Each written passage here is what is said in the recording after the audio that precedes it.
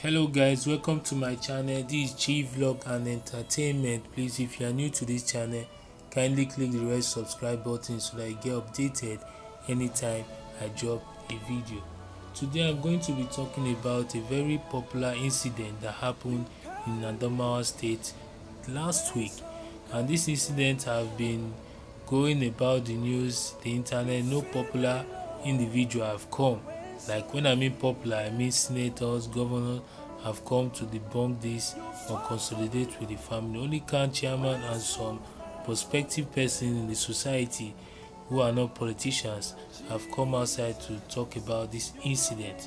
Now, what really happened was that unknown gunmen who were suspected to be kidnappers invaded the home of this pastor who has 3 children and 1 wife.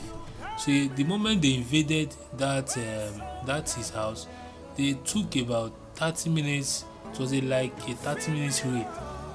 So at that moment, they shot the 2 sons of the pastor, who are aged 19 and 23.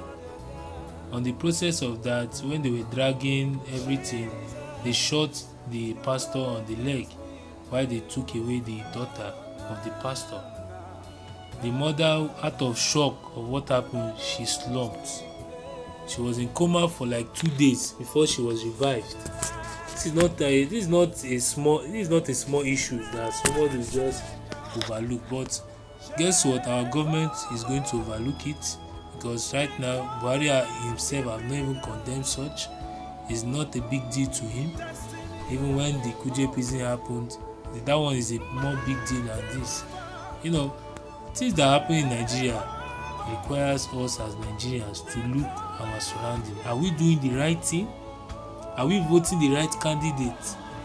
Please, let's not put ourselves in this kind of trouble soon.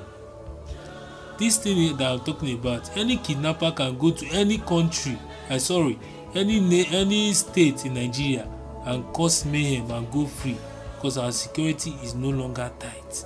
Imagine kidnappers coming to Adamawa that have been declared a little bit free after Boko Haram attack in 2015 and 14. Now see what is happening. They killed the 2 sons, but news reaching me observed that the daughter of the pastor have been released. So they paid some huge amount of money before they released the daughter. But what baffled me, and not that it baffled me, I was surprised about what happened. The mother of the 2 sons that were killed came out and buried them. When she was burying them, she said she has forgiven those kidnappers, which is a very good news in terms of Christianity. It's a good news to forgive, because if you not forgive, you are not going to make heaven. That's a hard task, but she forgave those kidnappers, and she has a good soul. May God bless her. But the thing is that it's not everybody that can forgive, because the Bible said, suffer not for the witch to live. Anybody that can kill you is a witch. No more, it must be a wizard or could do juju. It's not must to. Anybody that can kill you is a witch. Suffer not for the witch to live. I just pray that this family take heart and go well, because it's a very big thing. It can happen to anybody. Anybody that happen to cannot be telling me he's going to be smiling and be happy. It's not easy. To the family, I pray God grant them fortitude to bear the loss. And God will be with this woman and the pastor. God will be with him.